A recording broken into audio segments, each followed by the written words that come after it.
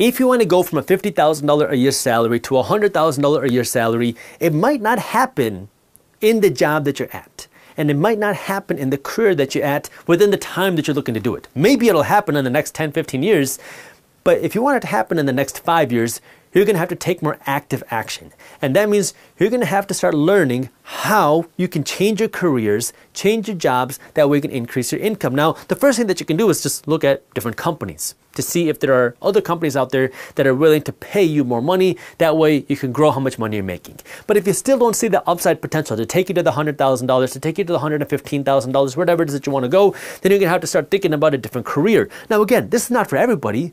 But if you really want to make more money, you're going to have to devote your time, energy, and money into learning how to do this. So now you got $10,000 sitting there, and you want to now figure out how I can make an additional, or your first, $100,000 a year through your career.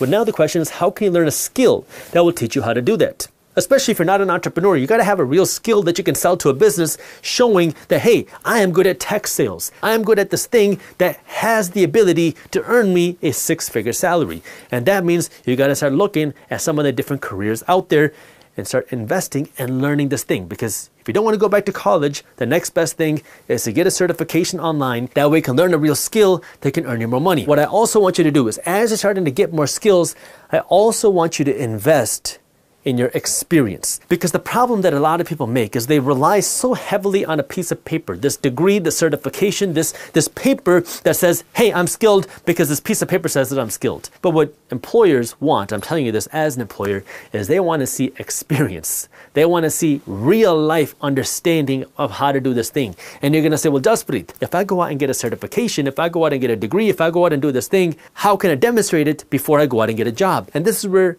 it's going to require work. But you're going to have to be a little crafty here. Maybe that means while you're working a job and getting the certification, you go out and work for free somewhere. You go out and take an internship somewhere. Why? So you can build that experience and so you can learn how to do it yourself. That way you can market yourself better. Because now, if you want to go and get those top jobs, you want to go get a career that's going to pay you a lot more money, you got to be a lot more competitive. And in order for you to be more competitive, you have to show why you're better than everybody else applying. And when you have 100 applications for one job that's paying a lot of money, you got to be willing to do the other things that the other 99 are not. Because the employer is not going to pick the most average person out of the stack of resumes. They're going to pick the top person, or who they believe is the top person. So it's up to you to sell and show that you're the top person. And a lot of people think, well, if I can just get on a call, if I can get in this interview, I can show them that I'm going to do whatever it takes. They don't care about that. They want to see it. They don't want somebody who's going to come and learn on the job. That's too expensive, it takes so much time, and it's too big of a risk for the company, especially when you can just hire somebody that already knows how to do it. And this is where now, once you start getting the certification, look to see how you can get some more experience. Now, if you don't want to go work and do an internship for free, the next best thing is to do something on your own. Maybe you get a freelancing gig. Maybe you go out and create something yourself to practice this thing that you learned.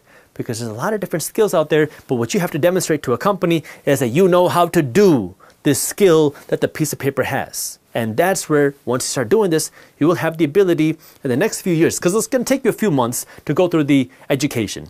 And then it's going to take you a few months to actually apply it and get that experience. And then it's all about going out and getting the right job, getting the right career, which is going to take some time as well, right? This is not something that's going to happen tomorrow. But if you put in the work, like you're going to take that extra time to learn, you're going to take the extra time to actually put in the experience, in a few years, you can have a whole new career set with a whole new income and a whole new ability to put more money aside to get you to the $100,000 a whole lot faster. But it requires you to kind of take a couple steps back, because you got to invest some time and some money and some energy to learn. Then you got to invest some more time to get the experience. Then you got to get some more time to actually go out and find a new career. But if you're willing to put in that work, you're going to be able to see the big upside, because now you're going to be able to make more money every single year and have more money to invest, have more money to save, and of course, have more money to spend as well. If you enjoyed this clip and you want to continue your financial education journey, I have another video that I think you'll love. All you got to do is click that button right over there. And for those of you who want to stay up to date on the top finance and business news, you can join Market Briefs, my free financial newsletter, by clicking that button below. Thank you for watching, and I'll see you in the next one.